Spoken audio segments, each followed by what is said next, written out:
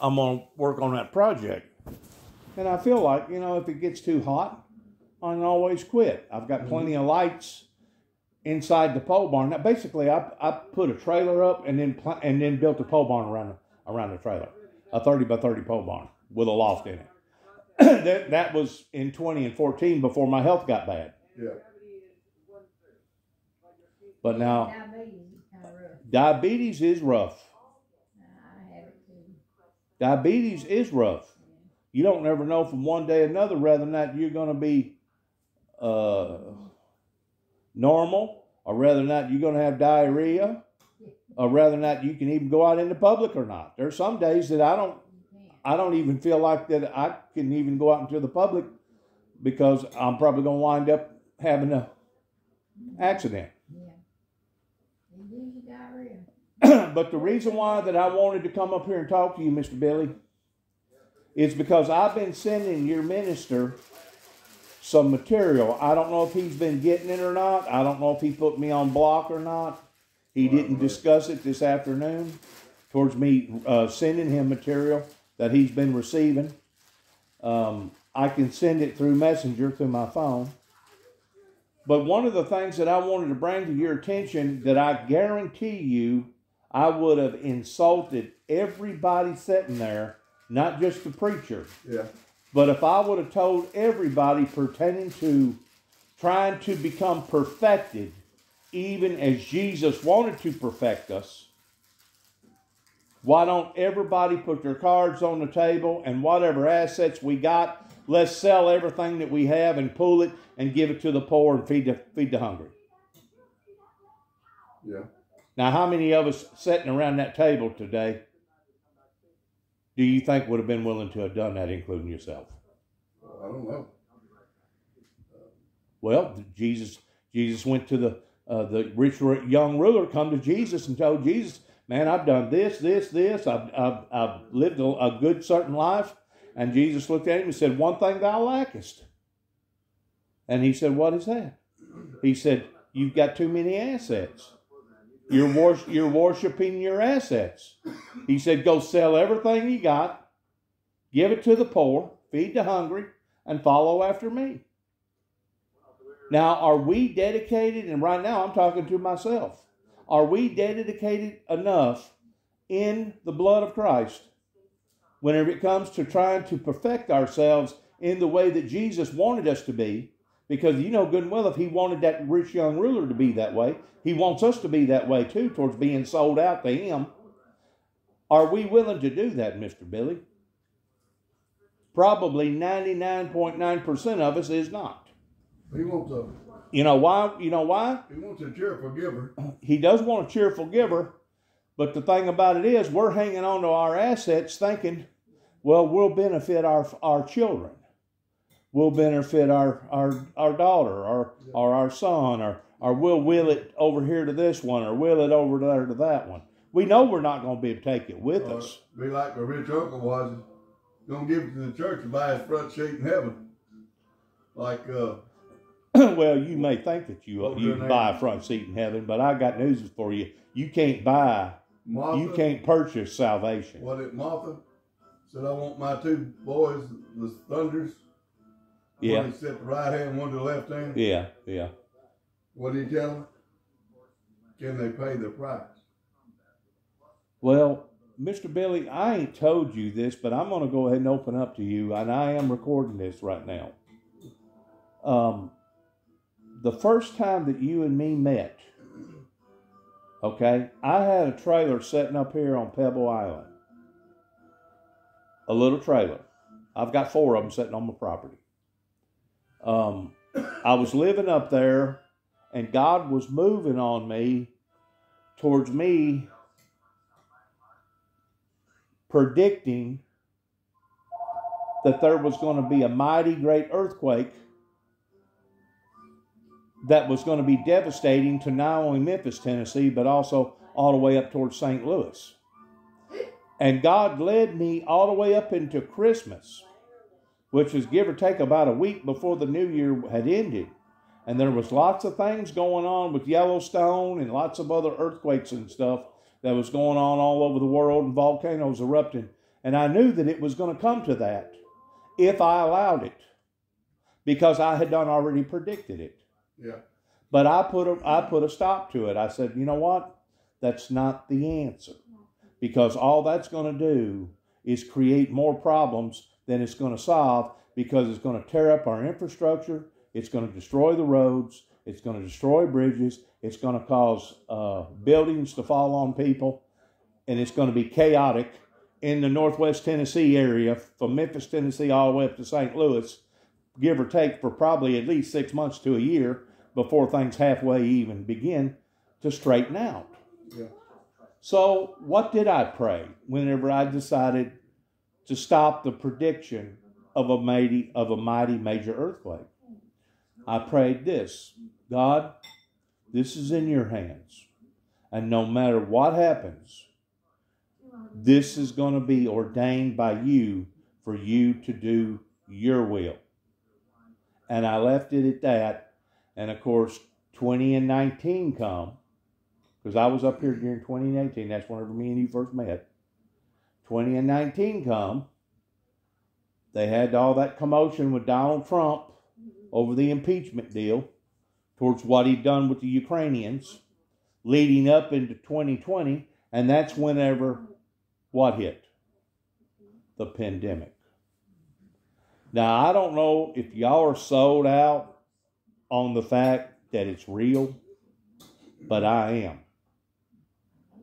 Whenever you see case after case after case on TV of not just people dying here in the United States by the groves, but whenever you see it over in India and South America and other places, Germany, England, France, I mean, the disease is real, pertaining to it being a microscopic germ in a biological type way. But I believe also that it's not just biological, but it's also spiritual. Because why? Because it says in the Bible, in the last days, Christ would come forth to sever the wicked from among the just. Sever the wicked from among the just. How do you think he's going to sever the wicked from among the just? He's going to cause people to get bad in their health. He's going to cause heart attacks and aneurysms. He's going to cause people to lose out on their lives towards drug overdoses. He's going to cause all kinds of havoc in these last days, because these are the days pertaining to the great sorrows that are to befallen upon the humanity because of all the sin. We're living in the days of sorrows right now. We're living in the first 3 chapters of Revelations, where he talks about that he will take the people that think that they have need of nothing, and he's going to show them their shame. He's going to show them their nakedness. And he says to repent, repent, or else I will throw thee off into a sick bed. Well, what do you think this pandemic's been? It's been a sick bed. Mm-hmm. That God has allowed to fall upon to humanity. And he's done this to try to cull the herd, to try to get people from sinning so much in this area so that they'll straighten up. It's the way that Mother Nature works. It's kind of like one year. Did you notice whenever it come that real bad cold front? I mean, that cold spell back in December or January or whenever it was, whenever it got down around 0, did you notice how many birds fell out of the sky and died? No. I did. I've seen dozens of them. Didn't see none of them, I reckon. I've seen dozens of them because I was looking for them. Yeah. You know what I'm saying? They was either on roads or out in the yard or out in fields. Some of them was on top of buildings. They just couldn't withstand that type of cold. Also, you know, one year we liable to be inundated by a bunch of wild rabbits to the point that you can't even get out here and drive at night without almost running over 2 or 3 of them. And all of a sudden it'd come a hard winter, and it'd kill out about half of them. Mother Nature has a way of taking care of herself, of getting things back in balance. Yeah. What the problem is, we're not reading it properly to the point of understanding why God is allowing for stuff like this to occur. And he's basically culling the herd. You know what I'm saying? He's culling the herd. He's separating the boys from the men or the women from the girls is what he's doing here, because he said that in the last days he would sever the wicked from among the just. I realize that it's supernatural, and I also realize it sounds cruel.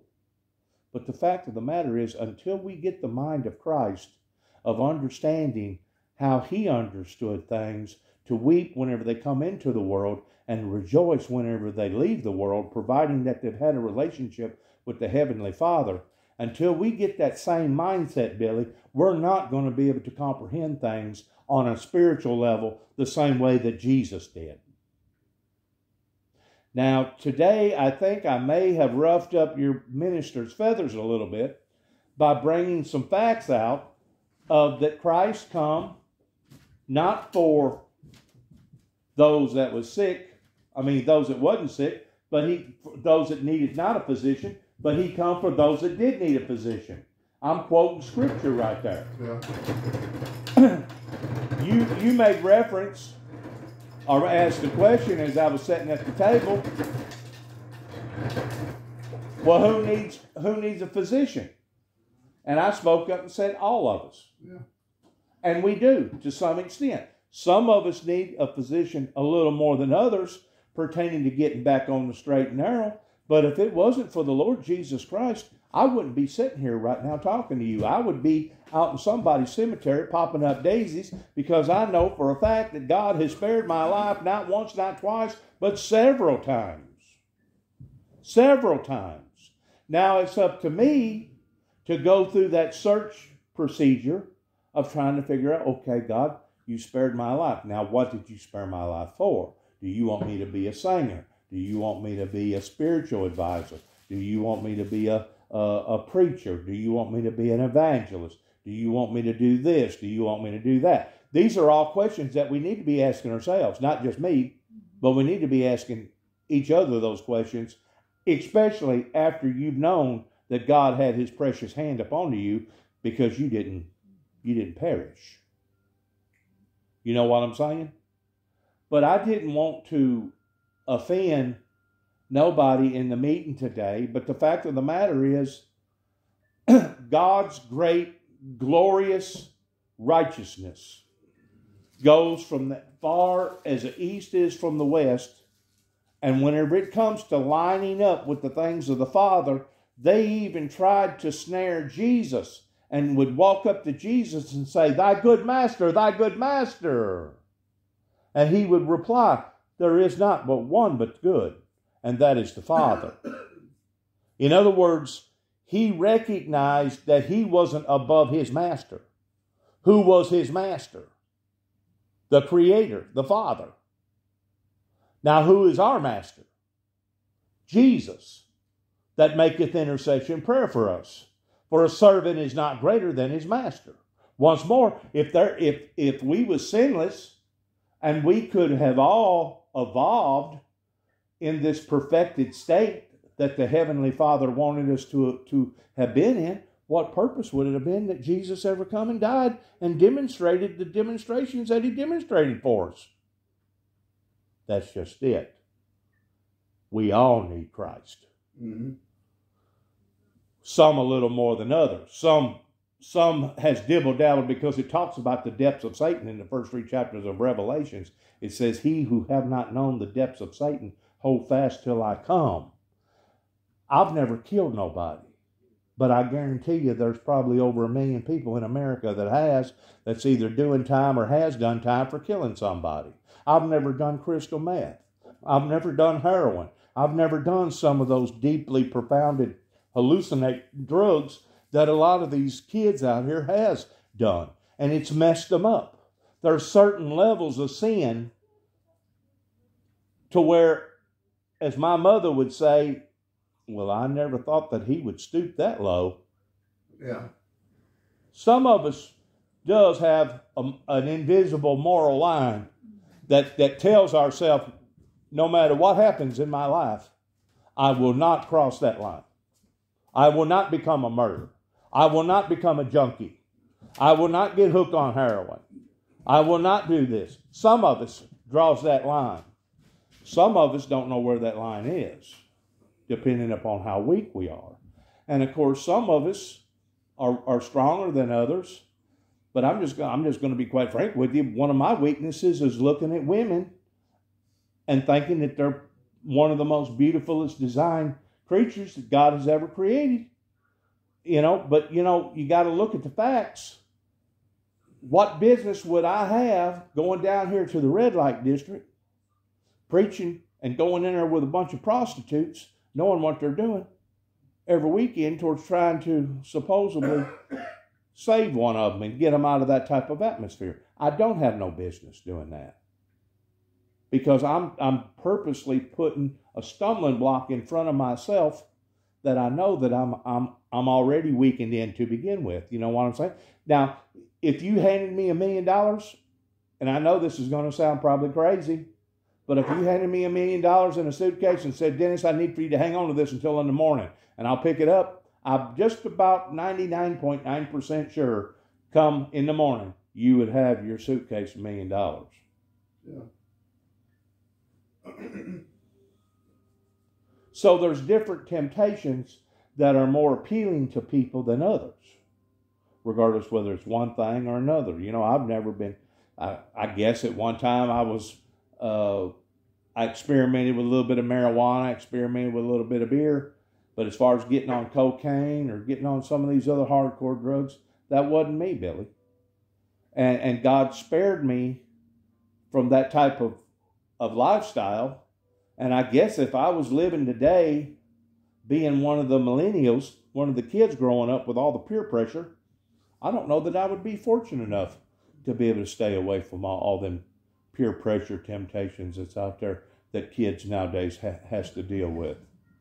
They got to deal with stuff that temptations like you and I didn't even imagine that existed back whenever we was kids growing up. Yeah, and I ain't been taught neither. And they hadn't been taught neither. No. Because there's probably about a third of them out there that either don't have a father or don't know who their father is, and some of them don't even have their original mother. They were just orphans. You know what I'm saying? What teaches them now is the internet and television.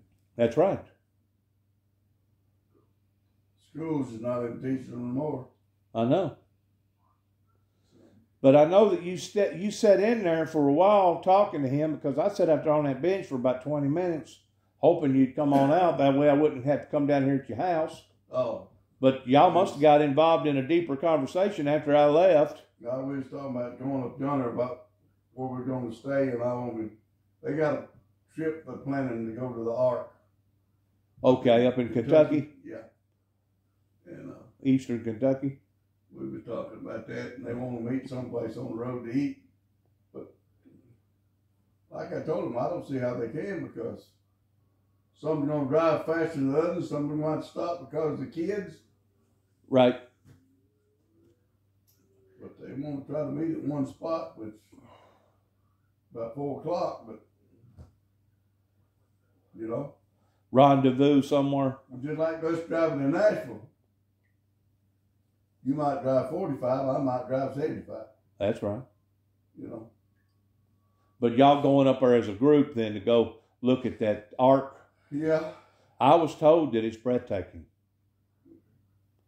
The time and effort that he put in all that. Supposed to be what, 4 football fields long? It's supposed to be on the original dimension that the Bible says. Uh-huh.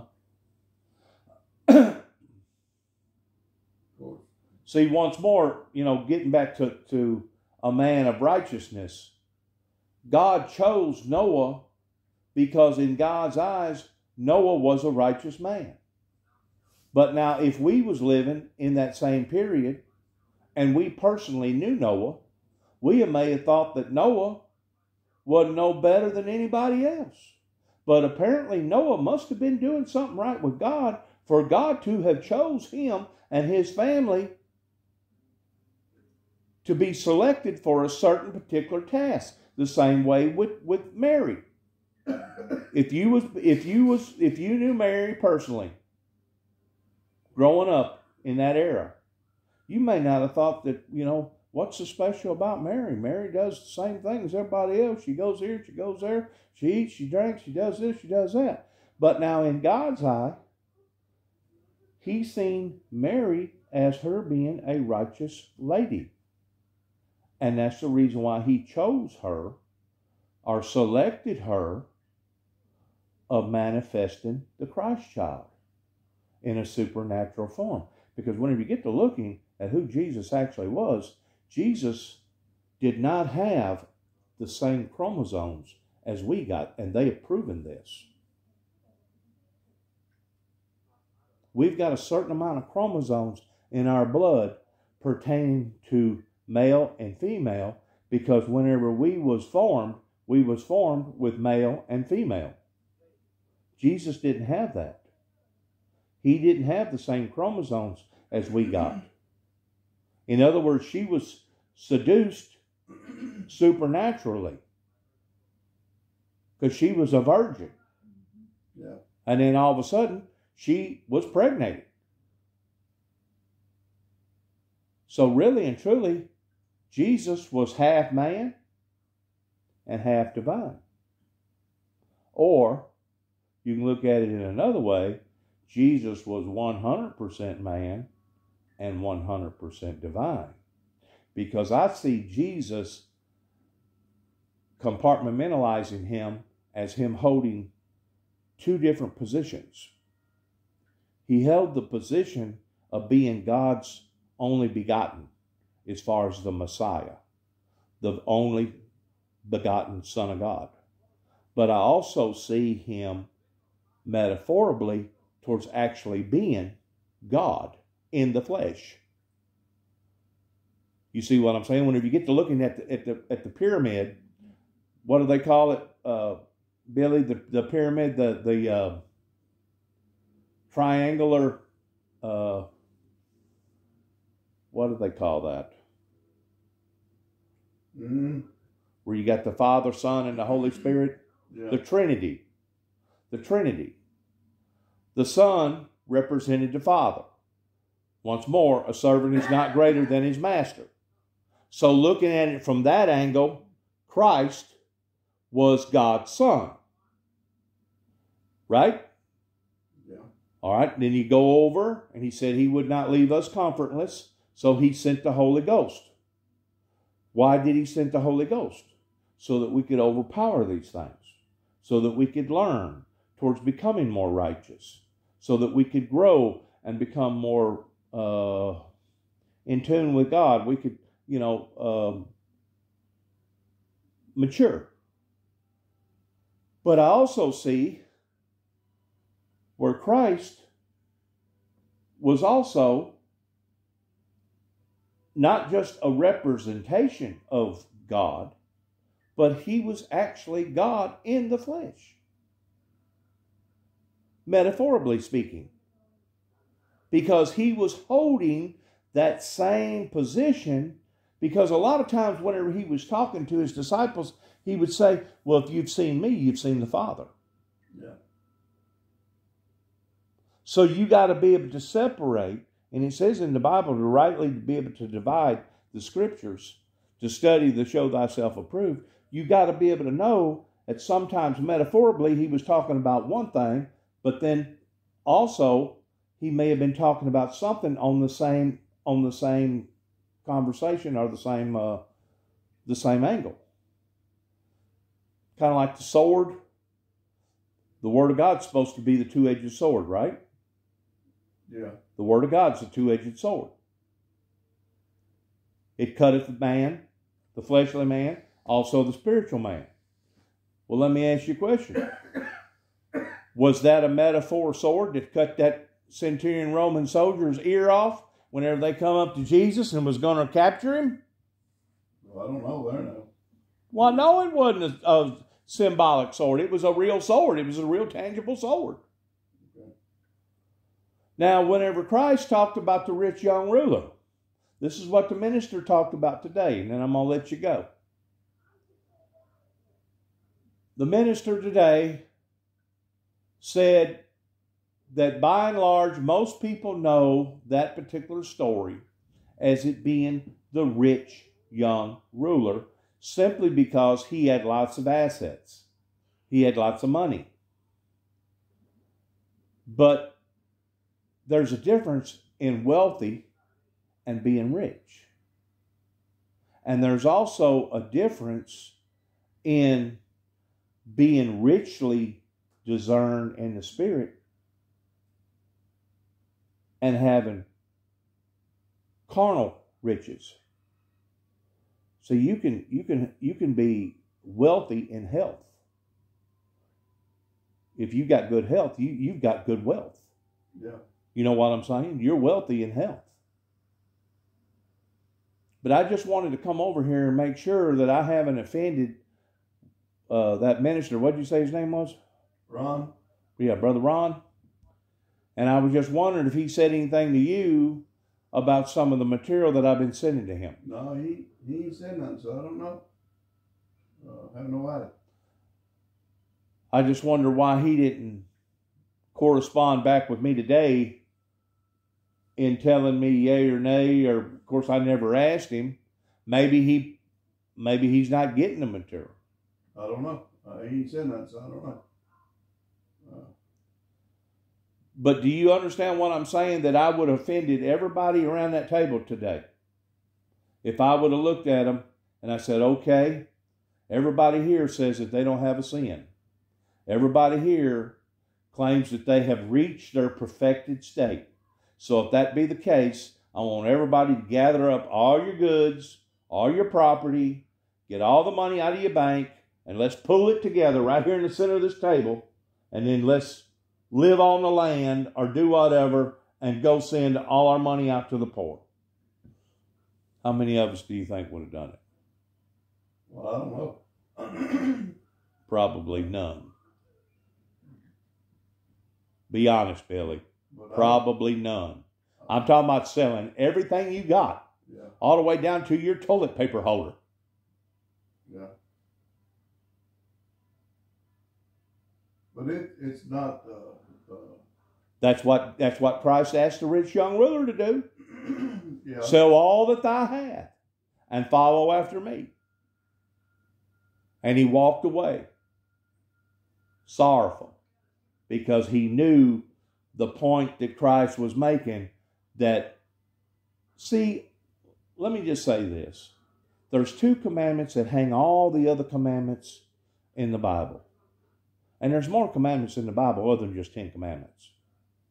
The 10 commandments is just the fundamental part of God. But the greatest commandment of all is to love thy God with all thy heart, mind, body, and soul, correct? Yeah.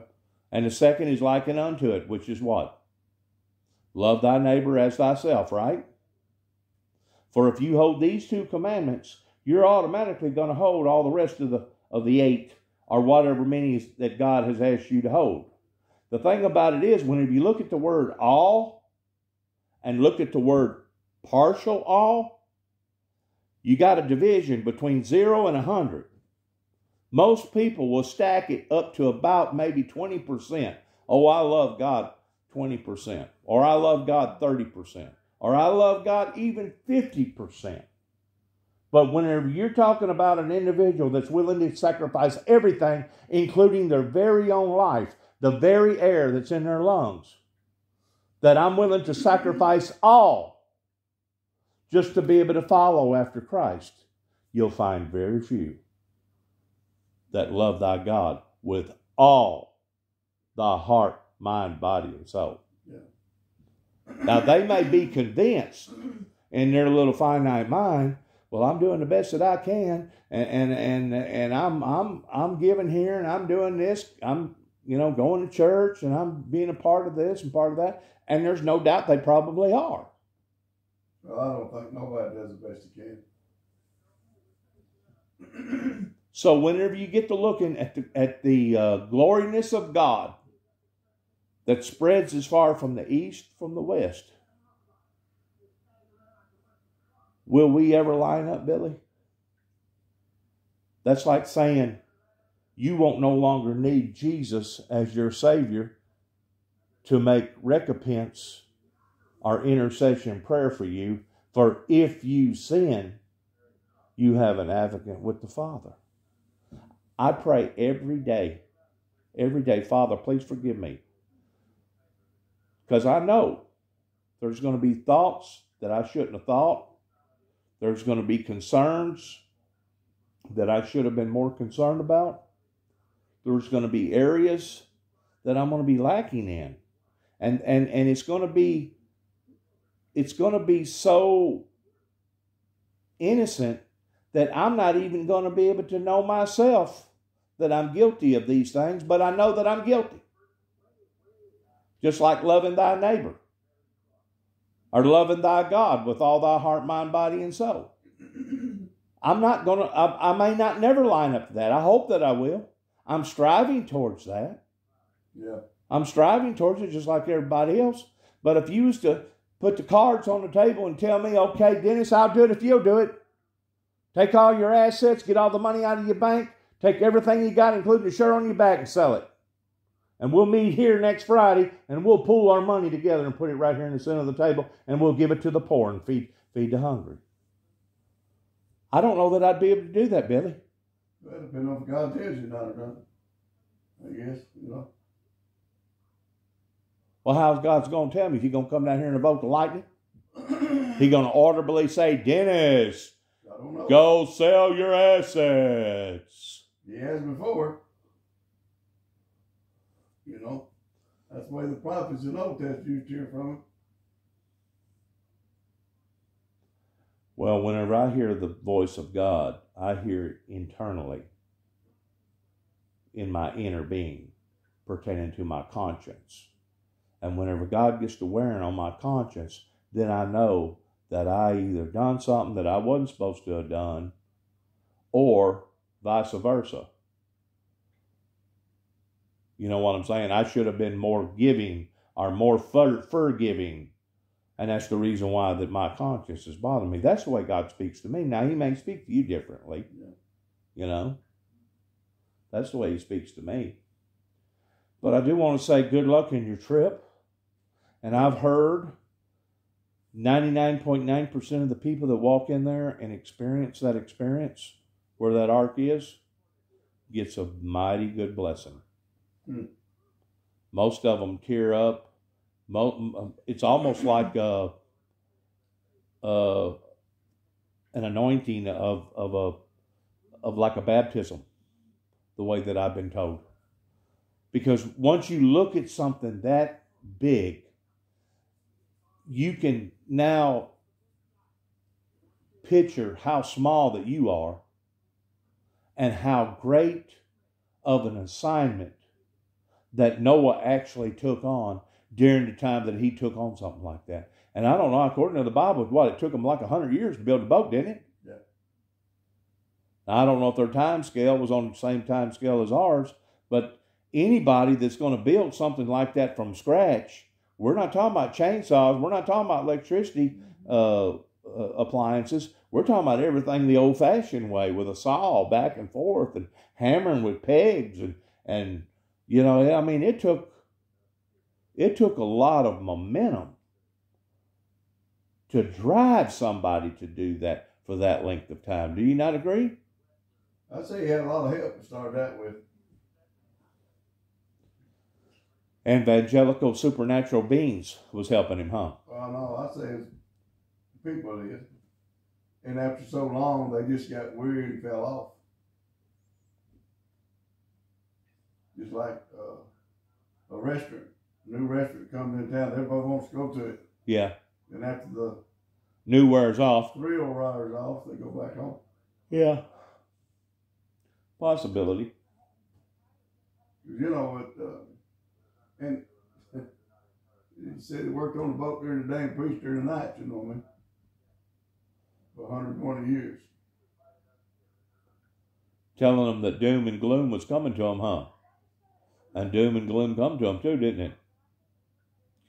See, the message that I'm telling people today is that the opening of the seals have already begun, And it's just a matter of time before the false prophet and the Antichrist comes onto the scene pertaining to the New World Order and the mark of the beast. Yeah. Well, whenever I was just a child growing up as a youngster, that's what was fed to me from various churches, from various preachers.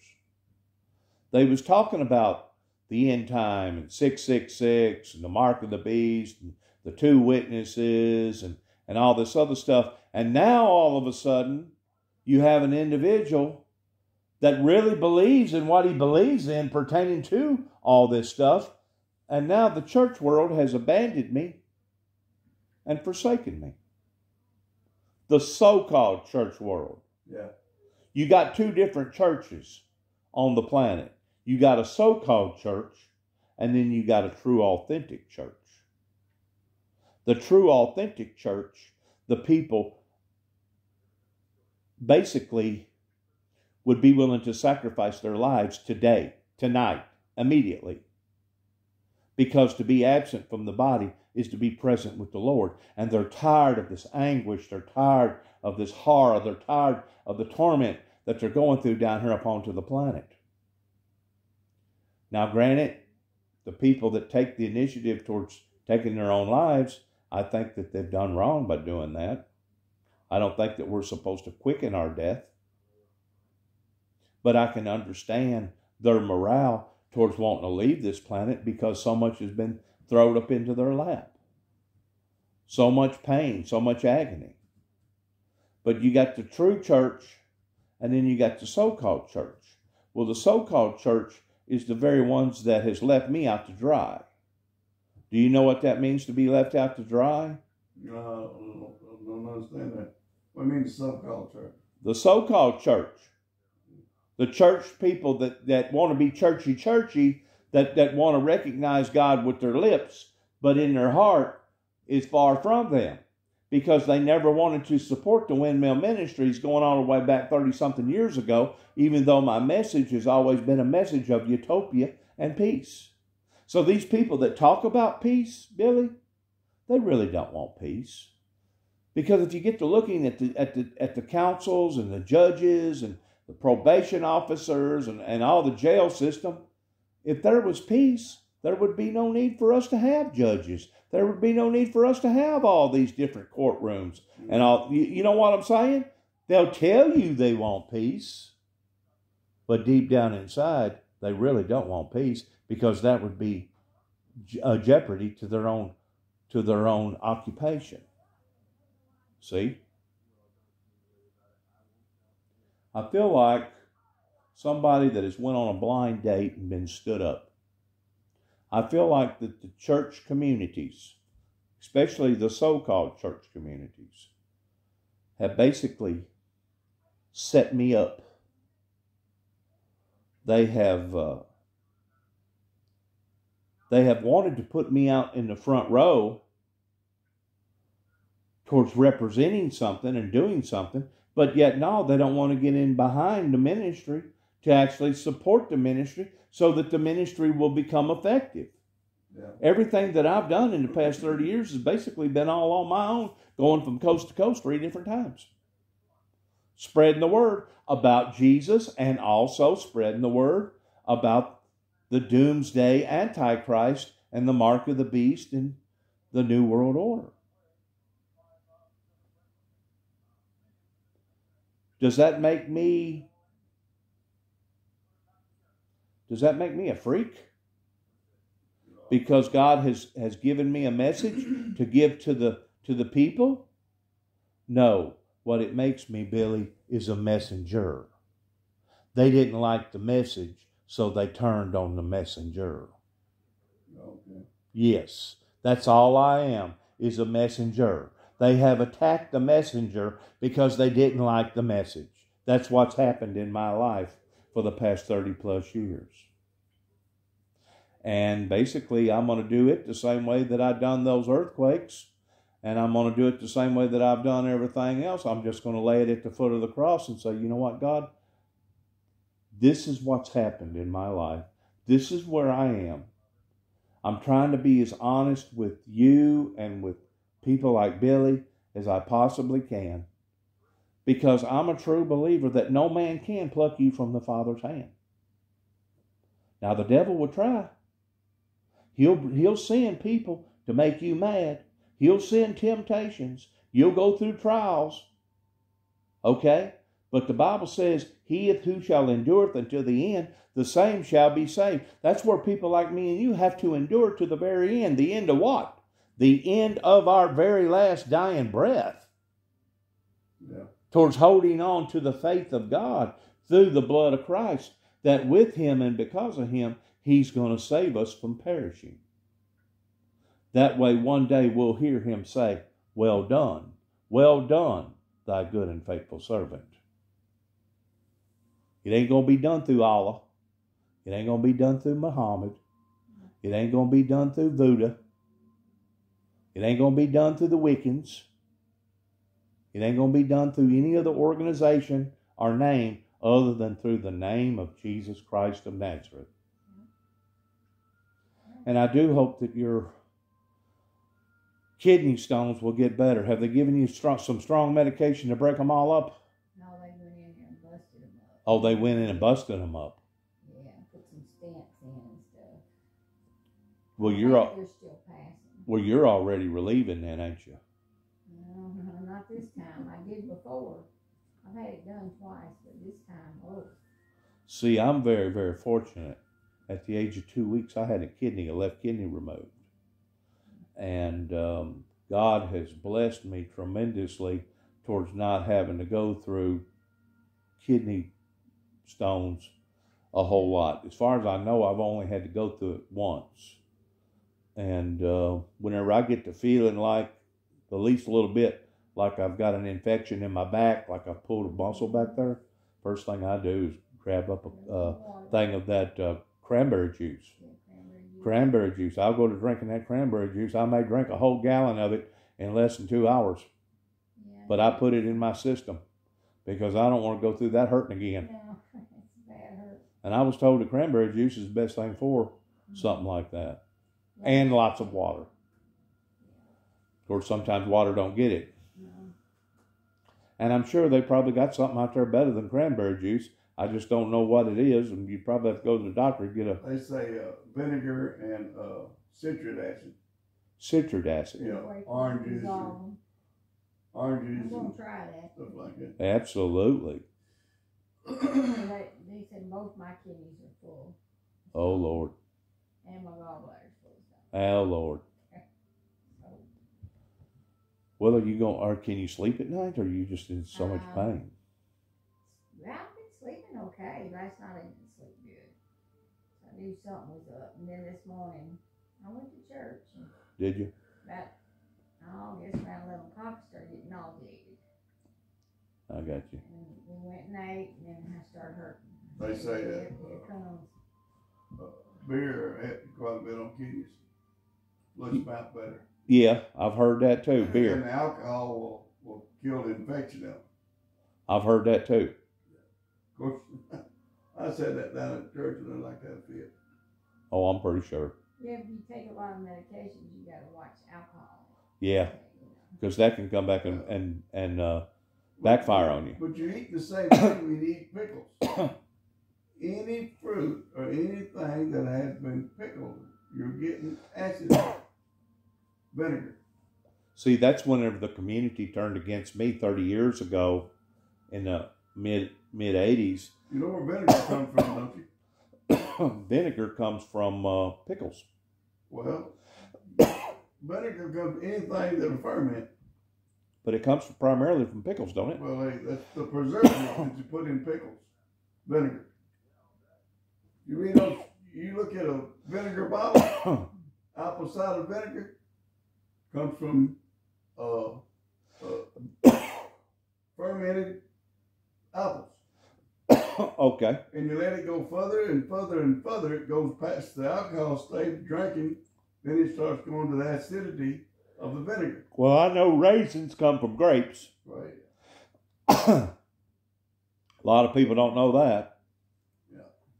But the acid in the The fruit. Once that fruit goes through the fermentation, it starts putting out acid or vinegar. So where does the beer come from? The hops in the beer? Yeah. Is that what breaks the? They brew it. It comes from rye and The hops and the rye and stuff in it? Just like corn. See, corn liquor comes from corn. Well, it's got to go through the fermentation. You talking about white lightning? Yeah, anything. You look at white distilled vinegar. Yeah. It's got all kinds of vegetables on it. That's when right. When the vegetables start rotting down and going through their fermentation, they start putting off alcohol. Well, are you a diabetic, Bill? No, I don't guess. I bet you if you was to get checked, they'd probably tell you was probably running high on your blood level to the point that they'd put you on some sort of diabetic medication. Well, they need it or not. No, you probably wouldn't line up with the model of man to the point that they'd say you needed it. Yeah. I don't know. I've checked my sugar roses for around 102 and 104. What, by sticking yourself? Yeah.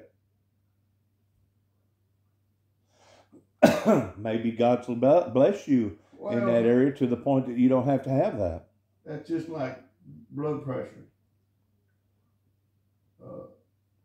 They say a heavy set fella will have high blood pressure. Well, mine stays on the low side, 65 to 70. On the high side, 155, 160? 120 to 130. Huh. They can't get over it. That is good. What do you? Again, I eat a lot of peppers, a lot of onions. You know what I mean? A lot of garlic. Do you? Did you ever get the coronavirus shot? No.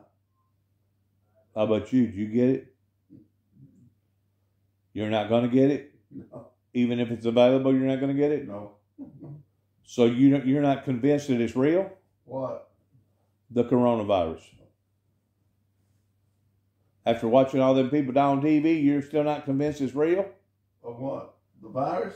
The virus. I say it's probably real. But you're just going to depend upon God to protect you and keep you from catching it? I don't see a need for me taking it. So I don't know. I've seen people take it and get it. I've seen people that take the shots and still get it. I could have had it and don't know it. Thought it was just a common cold or something, flu or something. One people you go in the hospital, some of you lose your taste. One of them your taste buds. One you can't smell. One you run a high fever. One you don't want to have it. So who you gonna believe? It affects people differently. Sure it does. And chemistry in your body. And I still think that it's as much supernatural as it is natural, pertaining to it being biological. I don't know about that now.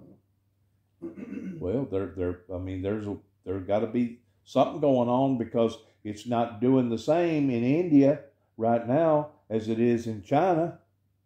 Right now, people in India are dropping like flies. Just like right now, the hot spot right now is up in Michigan. Yeah. Up north of us, or Wisconsin, maybe Wisconsin. No, I think it is Michigan. But they're going to get it when you're going to have to take it. When you can't fly, you can't go out of the country, you can't get on the plane. If you don't have proof that you've taken it, yeah. Do you think that could be the beginning phases of the mark of the beast? For you cannot buy nor sell unless you got the mark? No. That's just some idea to push them drugs. Maybe so. My mother couldn't eat shrimp, couldn't eat no shellfish, because I died in her system. She was allergic to it. Back down to your system and your chemistry in your body. She was allergic to it. Yeah.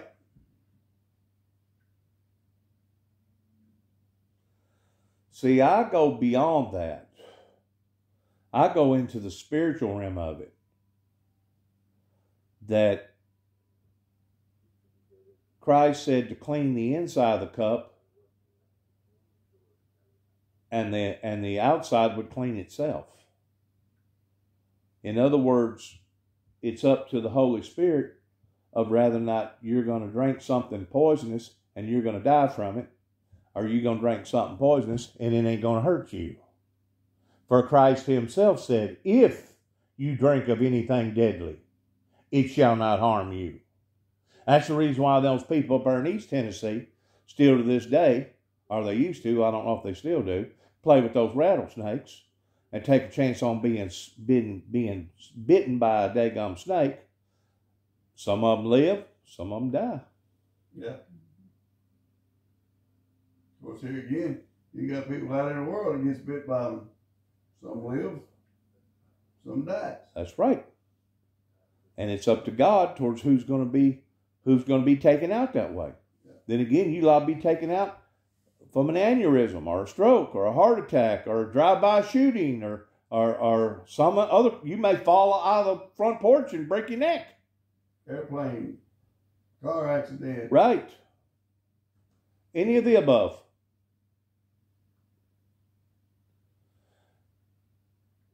Do you think I may have agitated that minister today, Brother Ron? I don't think so. He didn't act like nothing about it, so I don't know. You know, he didn't say nothing. Well, he said he didn't want it brought back up no more on the table meeting. Because I guess he must have thought that I said that we're all going to sin unintentionally and ignorantly, regardless whether we want to or not. And I guess in one about way I did say that. But it also says it in the scriptures, for if a man saith that he have not sinned, that the truth not be in him. Mm-hmm. And if we try to convince ourselves that we are holier than thou, or we're above and beyond sin, I think we're fooling ourselves. Was that before or after you accepted that we had sin?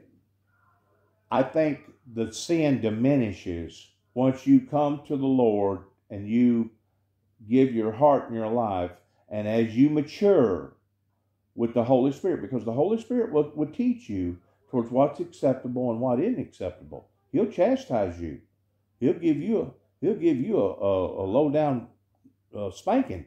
And I'm pretty sure you've had God get all over you before because of something that you've done or something that you should have done that you didn't do. Mm-hmm. But that's all part of maturing in the Lord. Some people mature quicker than others. Some people don't never mature. Some people, it was nothing but a game to them whenever they went down there to the altar to begin with. You know what I'm saying? They wasn't sincere. And that's what defies all of it right there. Your sincerity. If you're sincere enough that you're willing to lay down your life, as a man told me one time, Dennis, whenever you get to the point that you want God worse than you want the very air that comes into your lungs, then you're starting to get serious with God. But how many of us get that serious? That you're willing to die just so that you can be with your Heavenly Father. Very few of us. You know it? Once more, it's based around that all factor. Love thy God with all thy heart. Not part of all. Not 30% of all. Not 10% of all. But all. 100%.